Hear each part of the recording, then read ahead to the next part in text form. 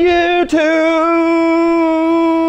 This is something I had been thinking about, safety and batteries and all this equipment, all these amp going through wires, inverters. I don't really want to strap this stuff to my walls. And I thought, you know, I could do, you know, hardy board and stuff like that, but I really want to contain it all. So at least gives me, you know, some possibility of, you know, if I have a smoke detector that's going to alert me that something's going wrong, and then I can try to do something about it, you know, have some time to do something about it. Just safety stuff.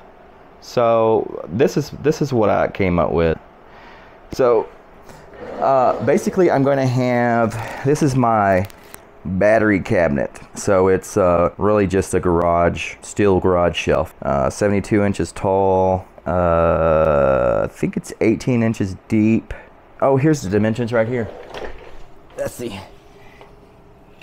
30 inches wide, 18 inches deep, 72 inches tall. It's got a 400-pound capacity, so it's pretty tough. And I got this at the Walmart, and really because everywhere else it was kind of way more expensive. And they had one built on the shelf, and I checked it out, and it looked pretty good. So I think this is going to work pretty great. And so my plan is, of course, to get it built, and I'll get it built and I'll show it to you. But I'm going to clean out this corner here, and so this is where it's going to go. So it's going to go in that corner. I know it's messy in here. I've got to clean this place out. I'm kind of a slight hoarder, if you can't tell. But yeah, it'll go in this corner. And this is my garage door right here. So my plan is, if I can get some kind of alert that if something goes wrong, my plan is I can lift up my garage door and I can throw this thing out. You know, because if something's going wrong, a fire extinguisher is not going to put, you know, all this power out. They're going to still want to go. So I'm going to get this garage door open, and then I'm going to fling the whole cabinet out into my driveway. So that's my plan. I think it's gonna work out.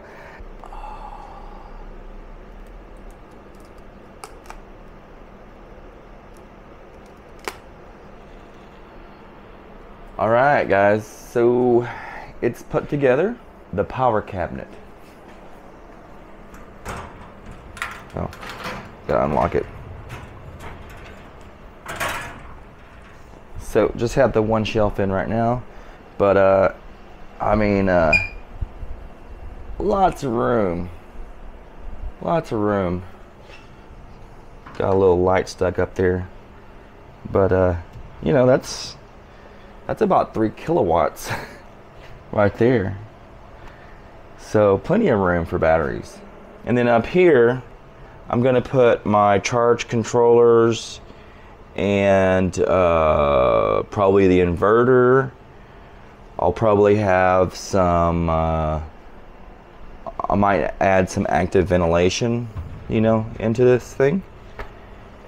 Definitely will add some active ventilation, especially if I'm gonna put the inverter in here.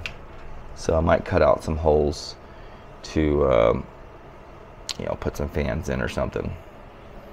But yeah, I'm digging this.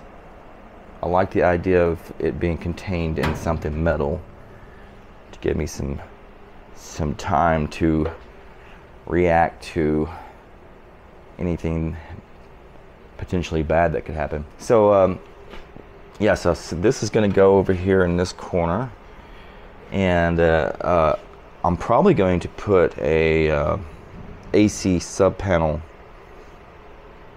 Maybe I'm going to put it on this. I'm not sure yet. I'm about to think about that. I'm either going to put it on this or the wall. I might just put it on this. Yeah, because why not, right? I mean, the whole thing can just be self-contained. That way, if I ever move, you know, if I sell this house, I just load it up. Load the panels up, load this up, and we're off. Anyways, there you go.